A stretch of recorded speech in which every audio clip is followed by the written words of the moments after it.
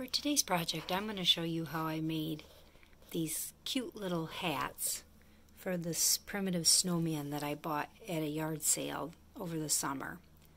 For this hat here, I used black felt and then I soaked it in Mod Podge after I sewed it, and then rubbed some cinnamon on it so it has a nice little smell and it looks more rustic that way.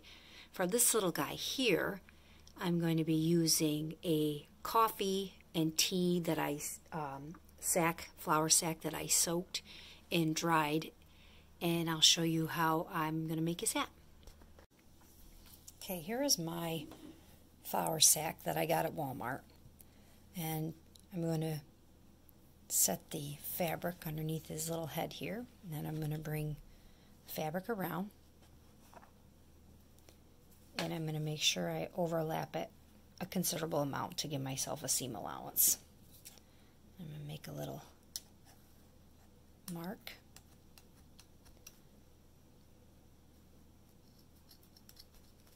Okay. I'll take my fabric, kind of cut a good portion of it. This is left over from when I did some fabric pumpkins for fall time.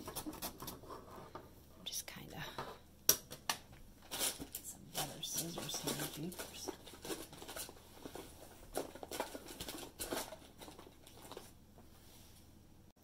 Now that I've got my fabric cut, I'm going to take some pins and I'm going to pin it about where I want it, in the shape that I want it. I kind of want it to have that Dickens, I call it Dickens, shape, kind of like a little stocking cap. Just bring my fabric around.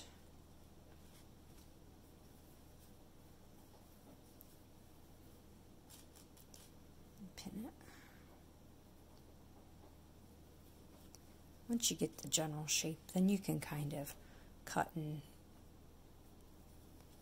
fix it better. Now that I got that on there where I want it, remember that the one you want outside is going to go on the inside. And I'm screwed up. I gotta go backwards here, so I don't want that showing. This seam is going to go on the back side anyways once I get it all done, so you really won't see him when you're looking at him. Okay, once I've got the hat where I want it, I'm going to take it off here and then just stitch in my cone shape. Now that I've got my hat inside out, I put my seams tucked under, and I'm going to fold it like that, and then I'm going to stitch it going up at an angle to give it more of a cone shape. Now that we've sewed up the side, we're going to gather up the top by stitching around a loose stitch at the very top. Now that I've made the loose stitch all the way around, I'm going to take my string and pull it tight. That'll bring that whole top together. Then I'm just going to go through and reinforce it.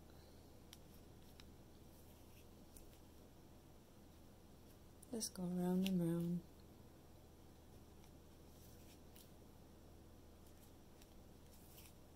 Then knot it off.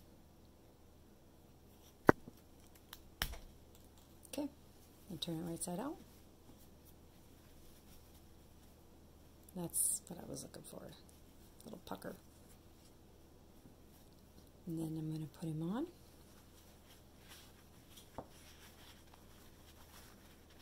Like that. So I put my little hat on my little guy, and I brought it around to where I wanted it, and then I just did a single stitch right there to hold it in place. And I think he turned out cute.